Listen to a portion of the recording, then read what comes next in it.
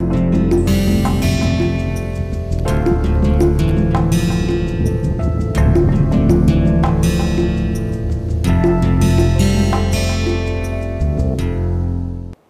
will begin this lecture by discussing exercises 4 with you. This is on random variables, their PDF, CDF and expectations, etc. So, let us look at question 1. Consider the function f x given by c times 3 x minus x square for x lying between 0 and 4 and 0 otherwise. So, the question asked is, could f x be a probability density function for any value of c? Now, without proceeding further, you can just see that since the function can be written as x times 3 minus x. So, it will be negative for x greater than 3 and your interval is 0 to 4. So, the density function and if the sign of c you might say that we can make c negative, but then when x is equal to 2 say for example, then 3 x minus x square is positive. So, in that case again c times 3 x minus x square will become negative. So, in fact, for no value of c is the current function PDF, because it is not non-negative for all values of x in the interval 0 4. Okay. Now, we say that suppose we require the function to be a probability density function when x is between 0 and 3. So, that makes sense, because then in the interval 0 to 3, 3 x minus x square is non-negative. So, then c will be chosen as some number which is also non-negative, in fact positive, and the condition the way you will obtain c would be you integrate the given function from 0 to 3 and then the integral must be equal to 1. So, therefore, you can answer this question in this way. The question 2, the probability density function of x, the lifetime of a certain type of electronic device measured in hours, is given by. So, f x is equal to 15 by x square, x greater than or equal to 15 and 0 when x is less than or equal to 15. So, that means the device is guaranteed to run for more than 15 hours. Now, find probability x greater than 30. So, again you can do it by finding out the CDF or integrating this function from 30 to infinity, right, because this says 15 by x square is x greater than or equal to 15. What is the cumulative distribution function of x, and what is the probability that 6 of such types of devices, at least that out of, okay, what is the probability that of 6 such types of devices at least 3 will function for at least 15 hours. What assumption are you making? So, here of course, you see you will assume that the devices are independent of each other and then you will do the rest by finding out. So, probability of one device functioning for more than 15 hours and then you have to say 3 out of 6. So, you can understand what all you have to do. This will become a binomial probability, where the p will be this integral from for at least 15 hours. So, will function for at least that 6 of such types of devices, at least 3 will function for at least 15 hours. So, it will be 15 and more. Okay. So, I leave it to you to do the rest. Question 3, for a random variable y, show that E y, the expected value of y is 0 to infinity, probability y greater than or equal to y dy minus 0 to infinity, probability y less than minus y dy. Actually, question 5 should precede question 3. In question 5, I am asking you to do the same thing for a non-negative random variable y. In that case, the second part of the integral will not be there, because y less than minus y. So, here in question 3, I am asking you to show that for a non-negative random variable y, E y is equal to 0 to infinity, probability y greater than t dt. So, once you show this, then you can go to question 3 and do the rest, when y can take positive negative values both. Okay. Question 4, x is a random variable that takes on values between 0 and c, that is probability x lying between 0 and c is 1. So, show that variance x is less than or equal to c square by 4. So, I am just asking you to get an upper bound for the variance, and you see the only information you are given is that x lies between 0 and c. So, all mass of this random variable is between 0 and c. Now, there is a hint. One approach is to first argue that expectation x square is less than or equal to c e x. You see, this is a non-negative random variable. Yes, it should have been said that, because 0 less than or equal to x less than c. So, it implies that c is non-negative. Therefore, this inequality expectation of x square is less than or equal to c times e x. You see, actually x square is less than or equal to c x, yes, for all values of x between 0 and c, because x is non-negative, right, and c is a non-negative number. So, from there you get this inequality when you take the expectation on either side of this inequality, and then you show the rest. So, I will not discuss the second hint. There you should think and then get the answer. Okay, question 5 we have already now question 5, the second part is that you have to obtain expectation x raised to n and show that it is equal to this 0 to infinity n x raised to n minus 1 probability x greater than x dx. So, here again the hint is that you start with e raised to x n as 0 to infinity, because so therefore, you write y equal to x n, and then you will do this, and then because of the substitution y equal to x n. So, dy will be n x n minus 1 dx, and that is how you are getting this part. So, this you should be able to do. Question 6, the number of minutes of playing time of a certain high school basketball player in a randomly chosen game. So, this should be player. So, I have just cut the so that means number of minutes of playing time of a certain high school basketball player in a randomly chosen game is a random variable whose probability density function is given in the following figure. So, this is the graph of the PDF for the number of time for the number of minutes that a player in a basketball team gets actually to handle the ball in a sense, right.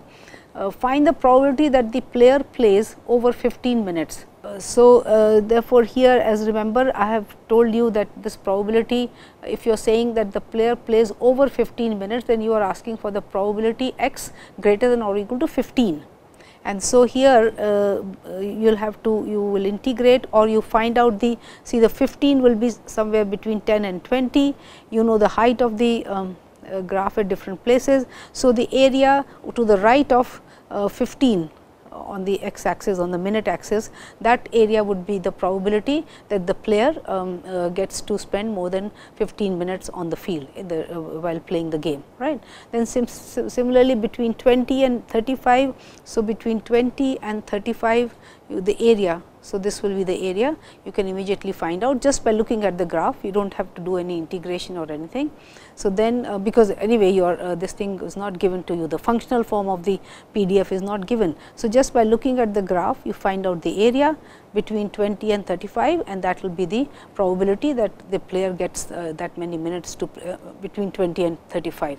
Less than 30 minutes, same thing. So, this will be this. So, the area to the left of 30 will be the answer, and more than 36 minutes it will be somewhere here. So, to the right.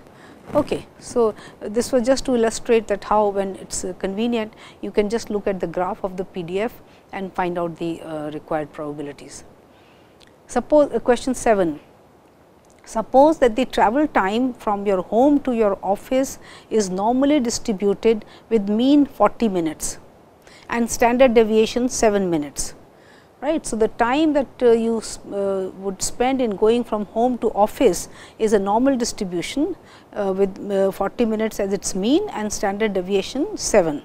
If you want to be 95% certain that you will not be late for an office appointment at 1 p.m., what is the latest time that you should leave home? So, you have to read this problem at least 2 to 3 times and see that what we are asking is that you want to know the travel time which you can be sure of that time 95% of the time. That means, you have to find the probability of reaching from home to the office the time which will be possible for 95% of the time.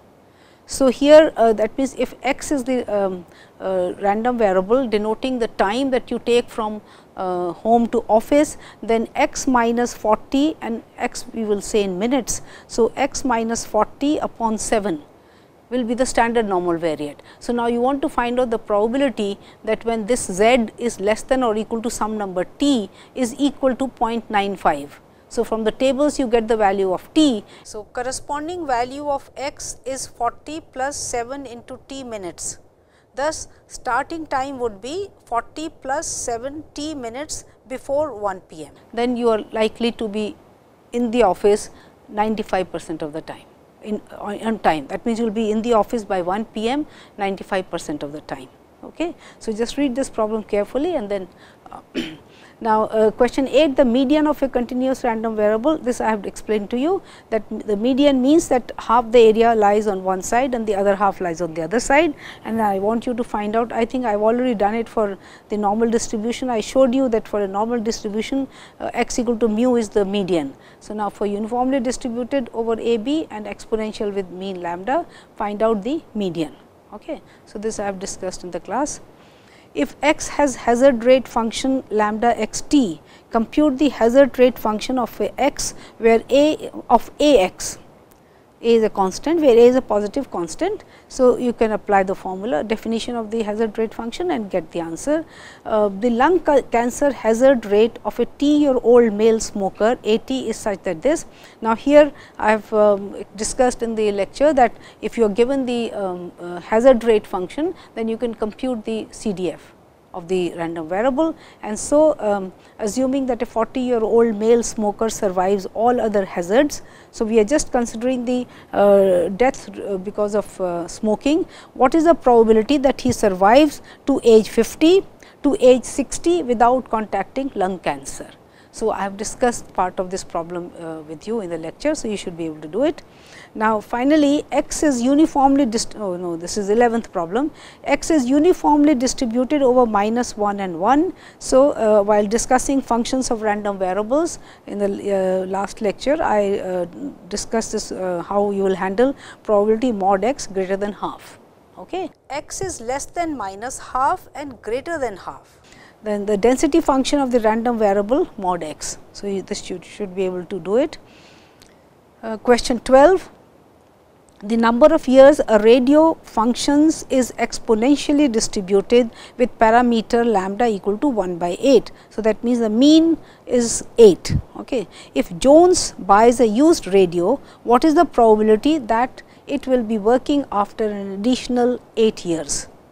So, now remember, this is an exponential distribution, it has the memoryless property. So, therefore, you can answer question 12 also. So, now I hope with all these hints you should be able to enjoy doing this exercise. So, let me now continue with in the last lecture I discussed functions of random variable, how you find out their CDFs and PDFs and PMFs. Now, let us talk about expectation of function of a random variable. So, if x is a discrete random variable with p x as its PMF, then we define, and g is some function, real valued function. I should have said that g is a real valued function of x. So, here g x is a real valued function of small x only, right. Then expectation g x would be, because g x itself will be a random variable, since x is a random variable, g x will be a random variable, and so this is summation I p x I g x I. So, let us see how we arrive at this form. See, the thing is that I start with you start with this summation. Then what I do is I group together all the x i's for which the value of g x I is y j, right, because g may not be a single valued function. So, here for all possible values of x i's which give me the same value of g x I. So, then I group this summation here. So, I say j here, and then I am summing over I where g x I is y j. So, all those g x i's get summed up here, and then for all those gxi is yj. So, then I will write yj here, then this summation goes over all I such that gxi is yj. So, I am summing up all the probabilities pxi, all xi for which gxi is yj, right.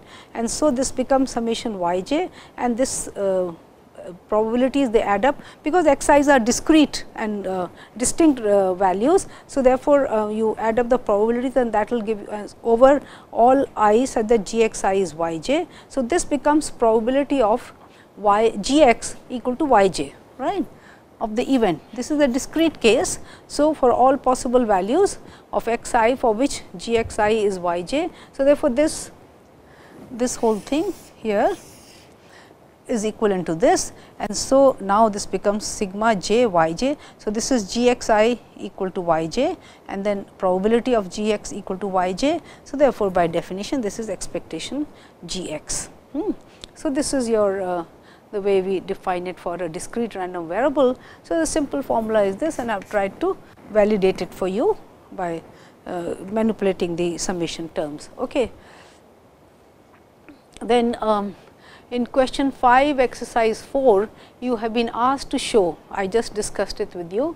So, you have been asked to show that expectation x will be 0 to infinity, probability x greater than y when x is a non-negative continuous random variable, right. So, here we are I am just writing out this expression for the case when x is a non-negative random variable. So, now when I want to talk about expectation gx, I will do it for I will obtain this formula for when gx is non-negative, and then you should be able to take care of, because remember question 3 is your general version, where x can be negative or positive both. So, in that case gx can be also a general function taking negative positive values both, but once you understand this you will be able to do that also for the general case. So, I am doing it for gx non-negative. Okay.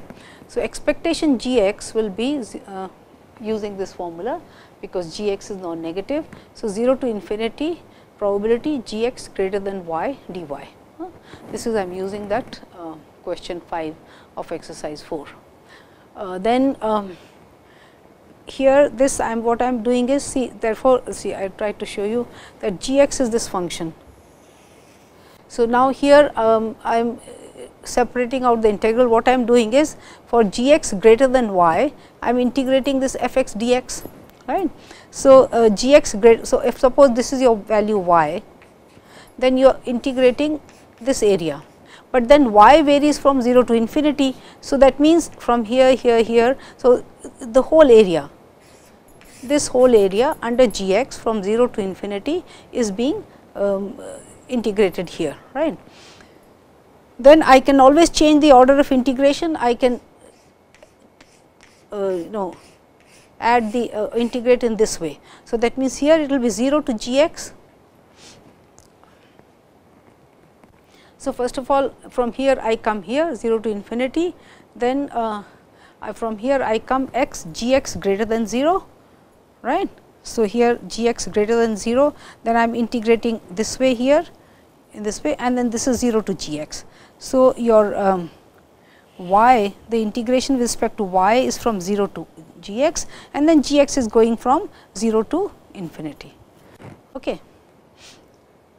When gx is greater than 0, I have drawn it this way, it could be whatever it is, gx greater. So, you may start from here, or your function may be like this, does not matter. So, when you so here the order of integration, first I was integrating with respect to dx, and now I have changed the order of integration. So, when I change the order of integration, my y first varies from 0 to gx. So, from 0 to gx dy, and then my x varies from corresponding to gx positive.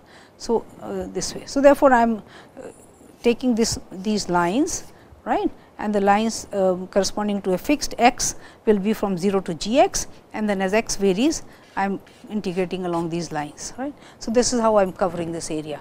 So, this is it. Now, 0 to gx dy simply becomes gx, and then this is integral x such that gx is positive of gx fx dx. Last integral, the computation has to be for all x such that gx is greater than 0. This is equal to this. So, now it will be good if you can sit down and do it for a that means, you do it now for the negative part and then you can just add it up, right, expectation for. So, in other words, I am also telling you how to do your problem 3, first do 5, then do 3 and then you can apply it to get this result for the general function x g x. Okay. And so, now immediately you can write down that if you take a x plus b as a function of the random variable x, then the expectation will be a e raised to x plus b. Now, you can verify by writing the actual expression. That means, you can write out this expression and then show that what you get will be a into expectation x plus b. Okay. Similarly, for the variance, see the expression is a x plus b minus a e x minus b whole square and b cancels out. So, you are left with a square x minus e x whole square expectation of this. Then since a square being a constant comes out, this is a square expectation of x minus e x whole square and which is a square times variance x. So, I just handled it for this because this is very often we have already used this formula in fact. So, I thought let us formalize once we talk about expectations of random variables, then I talk about their expectations and so on and the applications. Okay. Another interesting expectation of a function of a random variable is the moment generating function, and this is very important because in the sense that sometimes it gives you extra information about the or the information that you can sometimes get more easily here if you know the moment generating function, right. So, let us say the definition is that m x t is the expectation of e raised to t x, right, and m x t I will write here is the moment generating function of x for all values of t for which this exists, right. And so, some time ago I had shown you that this need not all the time exist, right.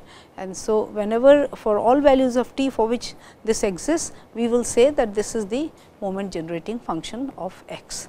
Okay. So, t is a real number.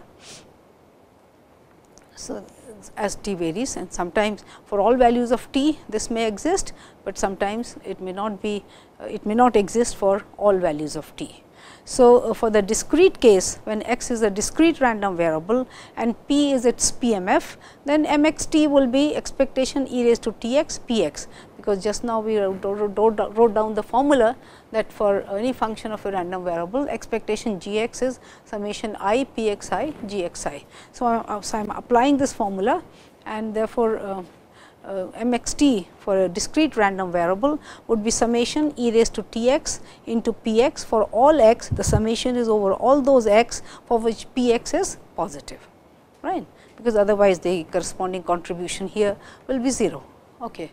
Then x a continuous random variable with f x as its PDF, then m x t will be minus infinity to infinity e raised to t x f x dx for all values of t for which the integral exists. So, the same thing, it is only defined, the moment generating function is defined for those values of x for which the corresponding expectation exists. So, if I differentiate the expression for m x t, the moment generating function for x, this is d d t of e raised to t x, and then I am taking the differentiation sign inside.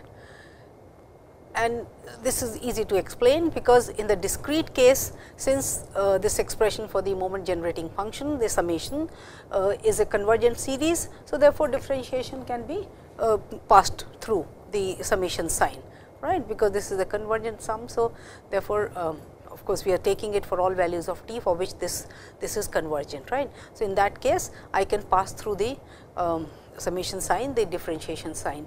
Now, if x is a continuous random variable, then it is required that this can be shown again, because it involves higher level mathematics. So, I am not doing it here. This is that if the moment generating function for x exists for all values of t in the interval minus a comma a. That means, this is some interval around the value t equal to 0, right. For some a real number, if this exists, then it can be shown that you can exchange the differentiation and integration sign.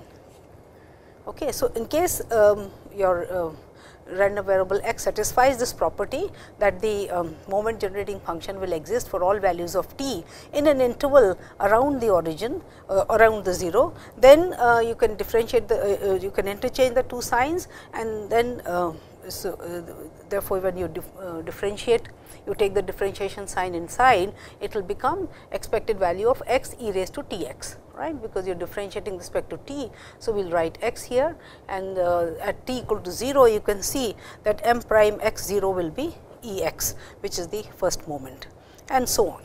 So, the first derivative of the moment generating function evaluated at the point 0 is the first moment of x, the mean or the expected value of x, right.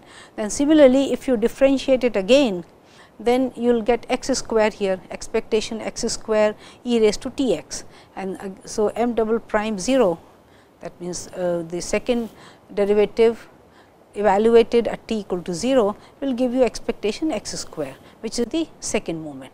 So, in general, the nth moment or the nth derivative of the moment generating function evaluated at t equal to 0 will give you the expectation of x raised to n. And so, once you have these moments, so therefore, you can make use of these things. That means, if you just compute the moment generating function, you can get the information about all the moments through this formula. So, let me now start applying the definition of the moment generating function to special random variables that we have gone through so far. Binomial random variable, the expectation value of e raised to t x would be sigma r varying from 0 to n, e raised to t r, because x takes the value r. So, e raised to t r, n c r, p raised to r 1 minus p raised to n minus r.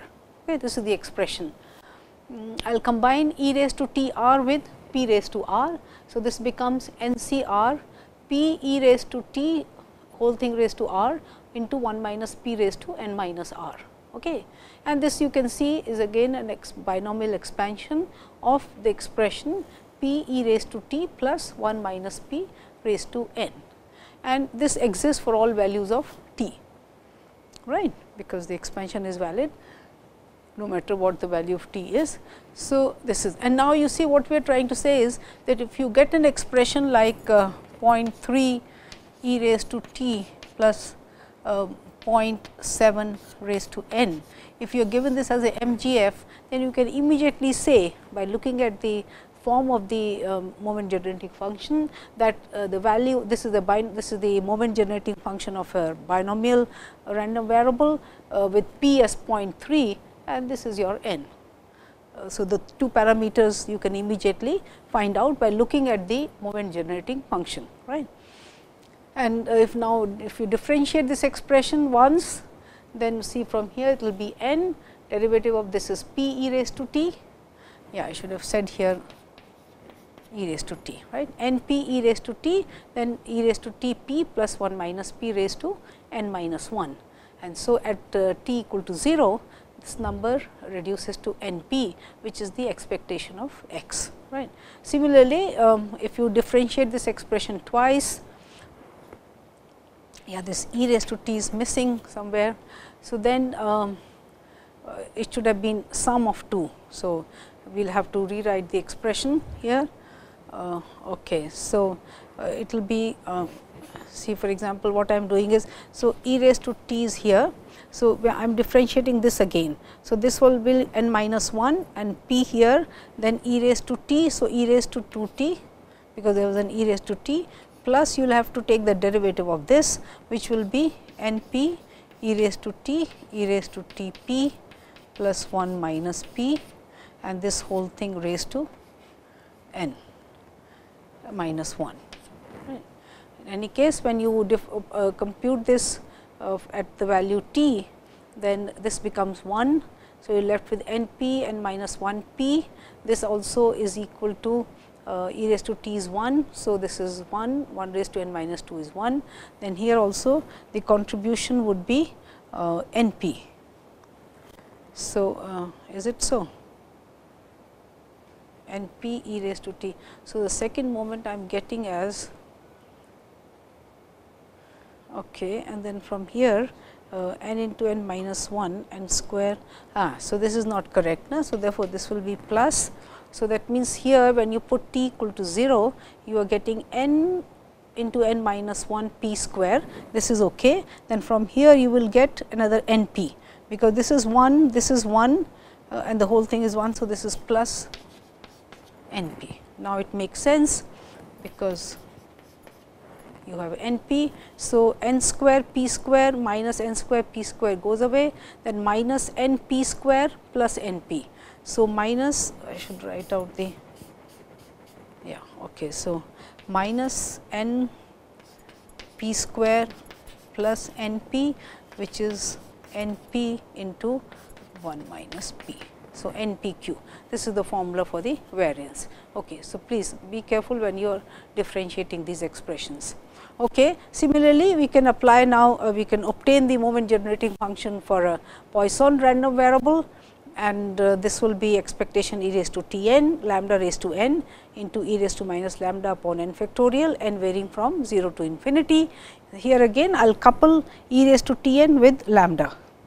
So, this will become lambda e raised to t n into e raised to minus lambda n factorial. So, now this is what the value of the random variable that you are taking. So, at x equal to n, and this will be if you take e raised to minus lambda outside, this is the expansion of. So, lambda e raised to t raised to n upon n factorial is the expansion of e raised to lambda e raised to t.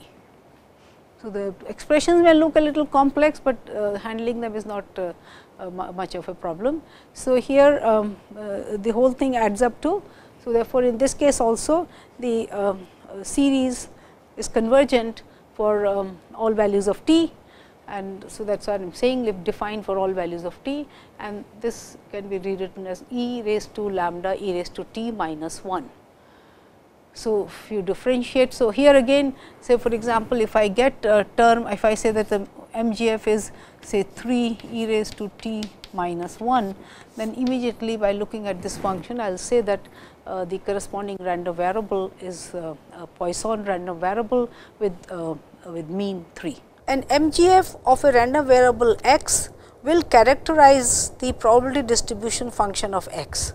So, when you differentiate this again, so let me go through the calculations, because there might be some error again. So, first derivative of m with respect to t here would be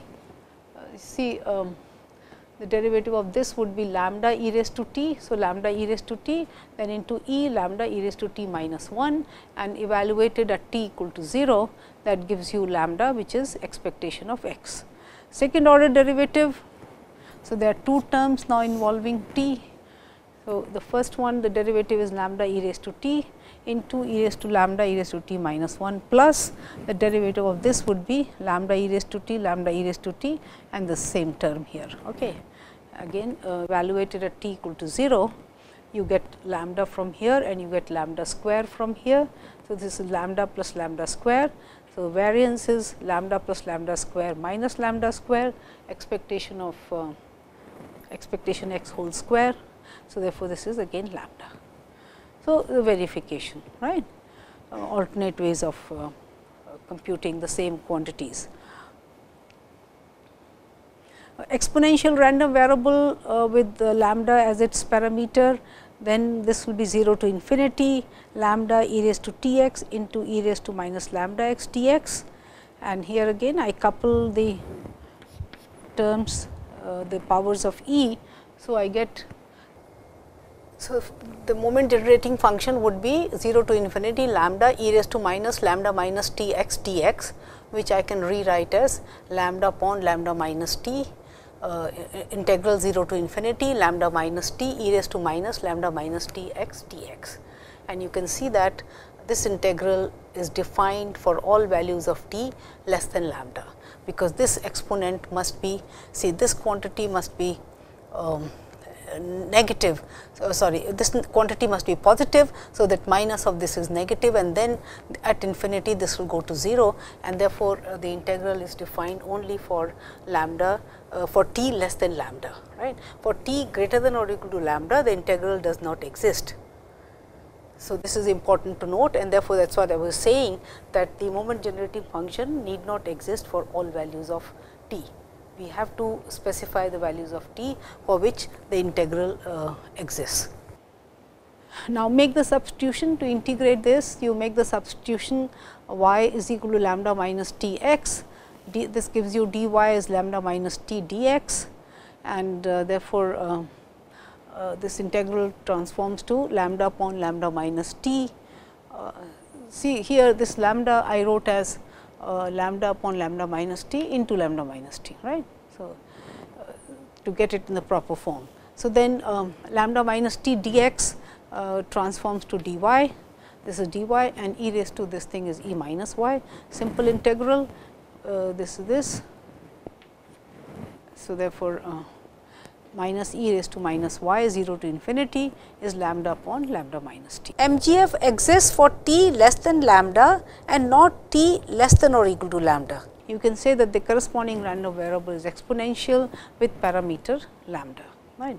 And if you do the simple verification here, derivative would be lambda upon lambda minus t whole square. There will be a minus sign with this, but then since this is in the denominator, another minus sign, and they both multiply to be positive. Therefore, m prime x 0 is lambda upon lambda square, which is equal to lambda 1 upon lambda.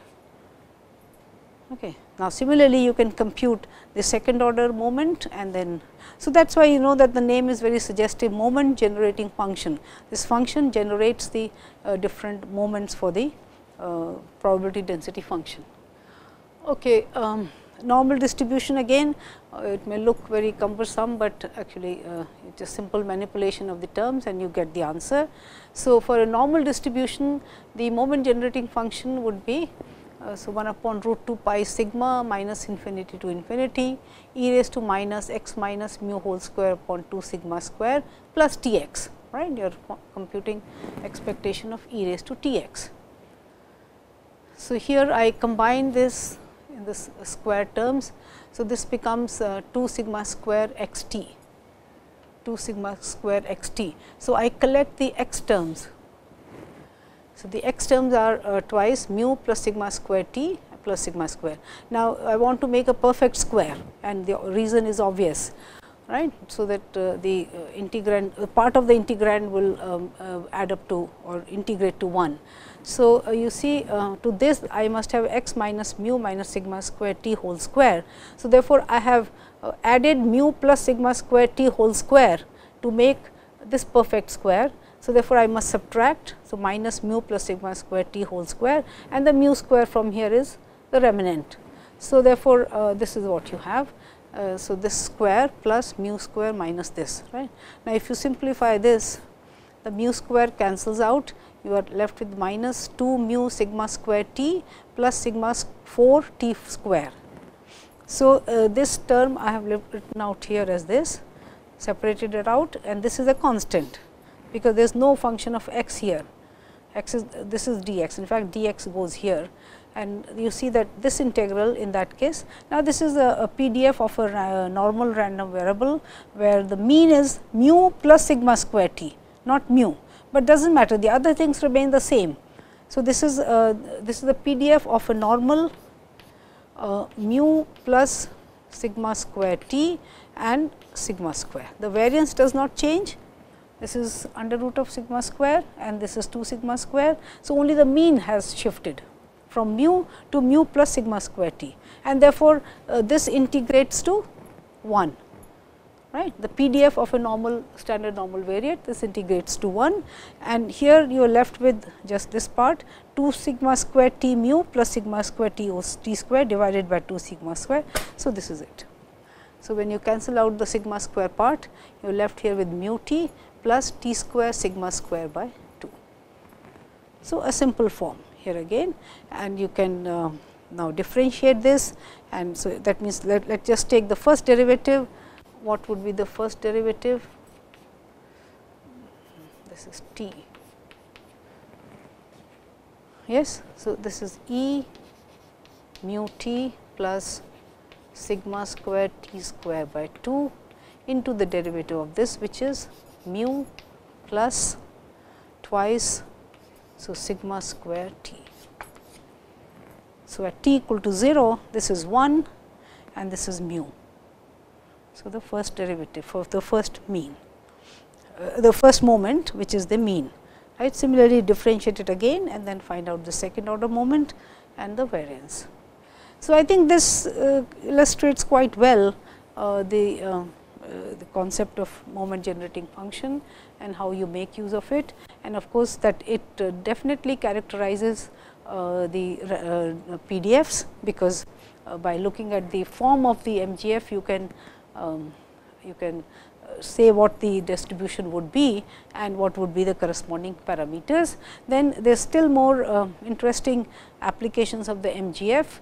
This is when I talk of jointly distributed random variables, and then you can the use of the concept of independence and so on. So, all these things get connected, and I will try to show you the further properties of the MGF. So, let me now look at the moment generating function for the gamma random variable. So, the expectation e raised to t x would be 0 to infinity lambda e raised to minus lambda x raised to alpha minus 1 upon gamma alpha into e raised to t x dx, right. So, again combine this thing, and here you see t less than or equal to lambda, then only this, because this is not defined unless, I mean, the whole integral will become improper if t is greater than lambda. So, therefore, this integral will exist as long as t is less than or equal to lambda, right. So, now you have this expression. So, again the trick is that I try to manipulate the integral, add, subtract, divide or multiply, so that I get into a familiar form plus a constant into a constant. So, here you see the parameter from shifts from lambda to lambda minus t. So, that is what I will do, and that is not difficult, because this lambda I can write as lambda upon lambda minus t into lambda minus t. So, this becomes my parameter here, this is e raised to minus lambda minus t x. Now, this lambda same thing I will do, I will replace it by lambda minus t and then divide by lambda minus t raised to alpha minus 1, because this is alpha minus 1, and the lambda raised to alpha minus 1 comes out. So, you see this part is now independent of, this is independent of x, the remaining portion all this is now the integral of the PDF of a gamma distribution with the parameter lambda minus t and alpha, right. So, instead of parameter being lambda, it is now lambda minus t for any fixed value of t, and so the parameter will change as you change, but given a value of t, then this will be the integral of the PDF of a gamma distribution with parameter lambda minus t and alpha. So, therefore, this whole integral, this thing goes to is equal to 1, and I am left with the term lambda upon lambda minus t raised to alpha, and so this is your MGF. Now, if you recall, for an exponential distribution, the MGF is lambda upon lambda minus t, if lambda is the parameter.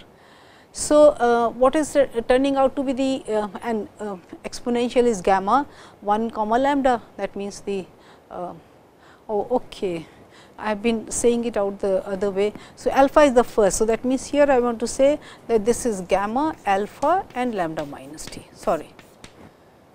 So, please the alpha comes out to be the first parameter, this is the second. So, then your exponential is 1 lambda. See, if you are looking at gamma, alpha, lambda, then for alpha equal to 1, this becomes exponential lambda, right.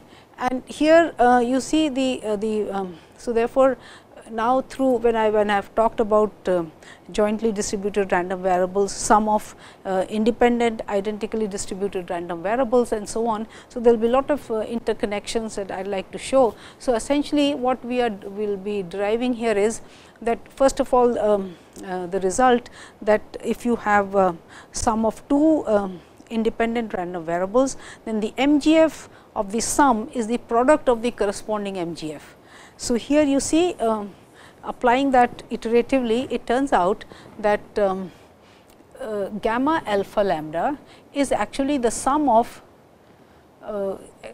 exponential independent exponentially distributed lambda variables, exponential distribution random variables, each with parameter lambda. That means, identically, so alpha is an in case alpha is an integer, then gamma alpha lambda is sum of alpha independent exponential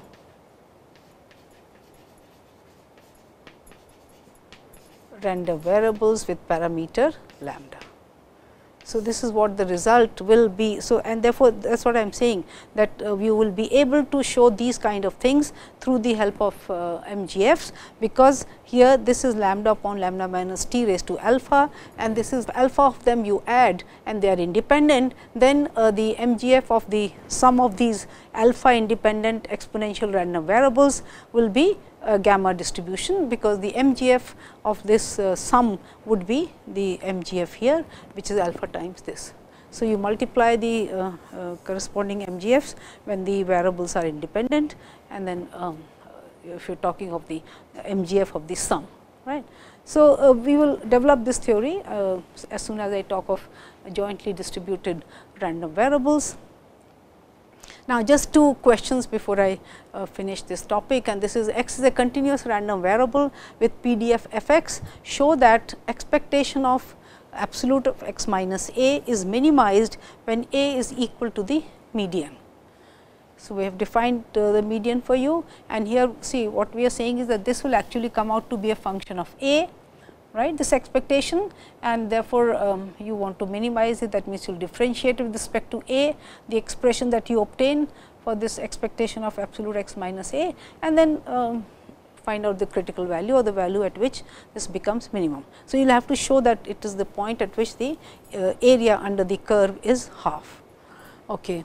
Now, I will just give you a hint. So, expectation absolute x minus a would be absolute x minus a f x dx, which you can like either x is less than a or x is greater than a. For x less than a, we will integrate from minus infinity to a, right.